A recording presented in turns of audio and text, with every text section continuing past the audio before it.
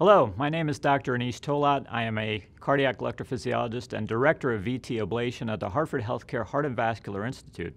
So for a patient, this really means taking care of slow rhythms, fast rhythms, irregular heartbeats, things that cause heart palpitations, dizziness, or even cardiac arrest. Today, more than ever, we have the ability to actually rewire and fix patients' electrical systems within the heart and have a profound impact on patients' lives.